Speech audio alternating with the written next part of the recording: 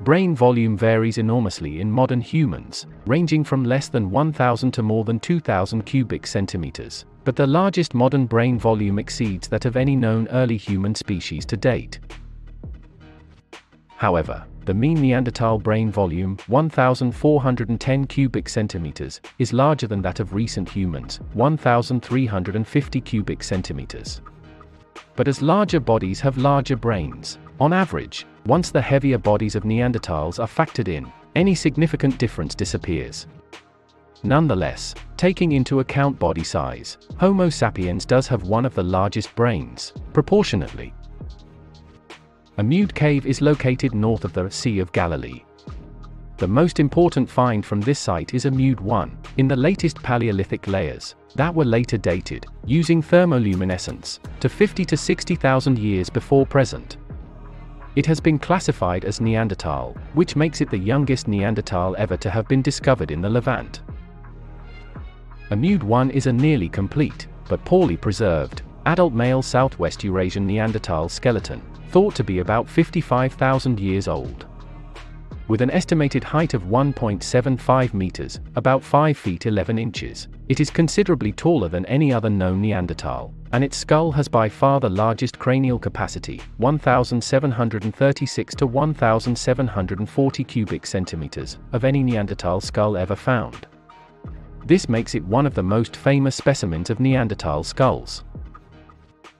Like other Neanderthal specimens in the Levant, such as Taban C1 and the Shanidar specimens, a mud 1 skull is long, broad and intermediate in cranial vault height, as compared with European Neanderthals and modern humans.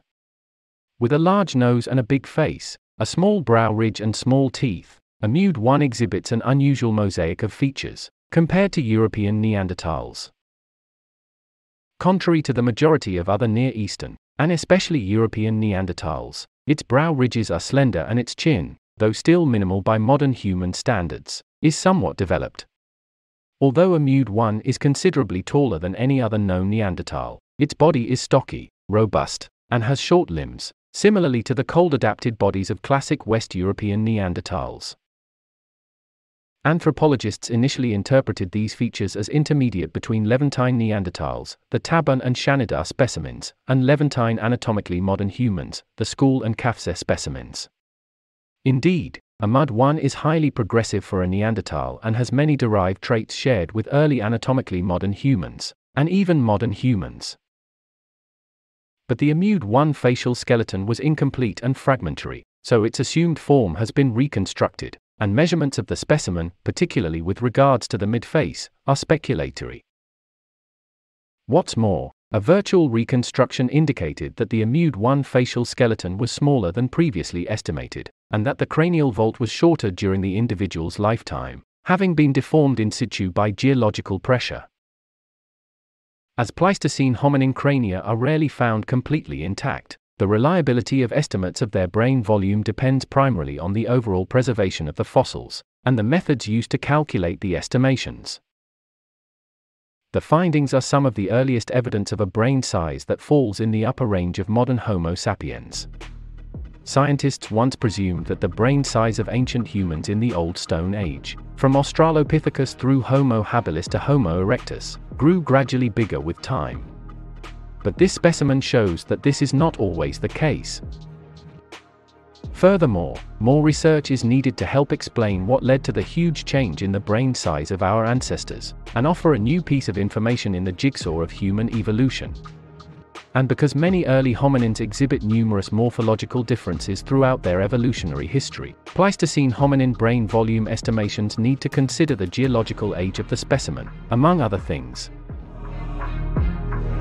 For example, Shanidar 1 was an elderly Southwest Eurasian Neanderthal male who lived around 65,000 years ago, around the same era as a mud 1.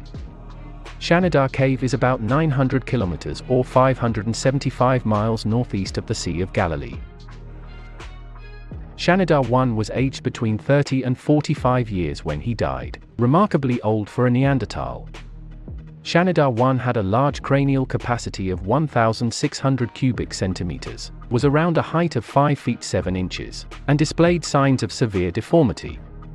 He was one of 4 nearly complete skeletons from the cave that displayed trauma-related abnormalities, which in his case would have been debilitating to the point of making day-to-day life painful. During the course of the Neanderthal's life, he had suffered a violent blow to the left side of his face, creating a crushing fracture to his left orbit which would have left him partially or totally blind in one eye. He also suffered from a withered right arm, which had been fractured in several places. A fracture of the Neanderthal C5 vertebrae is thought to have caused damage to his muscle function, specifically the deltoids and biceps, of the right arm. Shanidar 1 healed, but this caused the loss of his lower arm and hand. This is thought to be either congenital, a result of childhood trauma, or due to an amputation later in his life. The sharp point caused by a distal fracture of the individual's right humerus points towards this theory of amputation.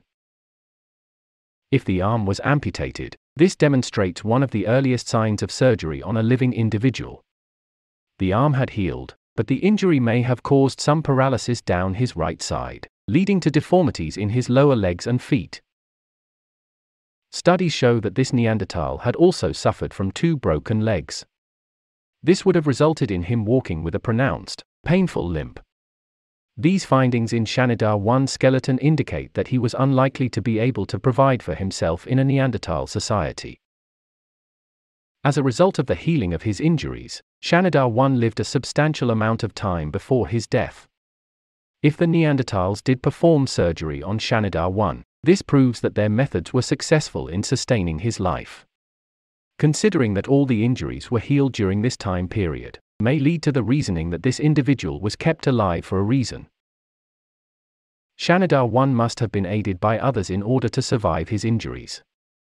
Due to all of the injuries and side effects of trauma, it was very unlikely that this Neanderthal could independently provide for himself, implying he may have been kept alive due to a high status within his society, or a keeper of knowledge.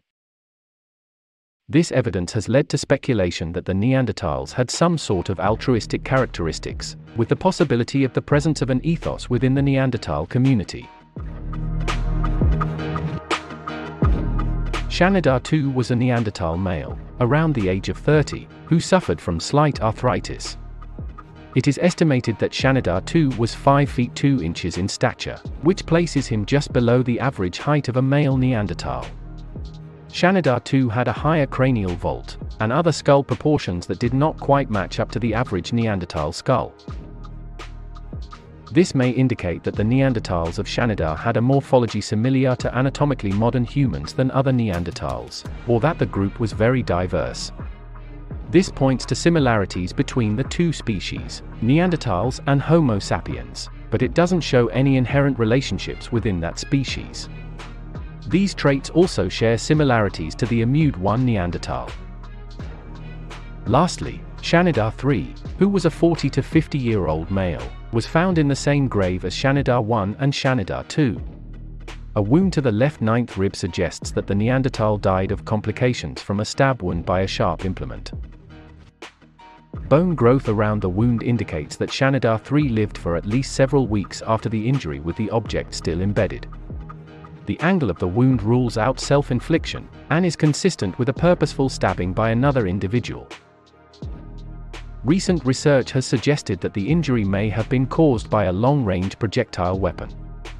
This would be the earliest example of interspecies violence in the human fossil record, and the only such example amongst Neanderthals. Indeed, the presence of early modern humans, armed with projectile weapons, in the region around the same time has been taken to imply that this injury may have resulted from interspecies conflict with modern humans.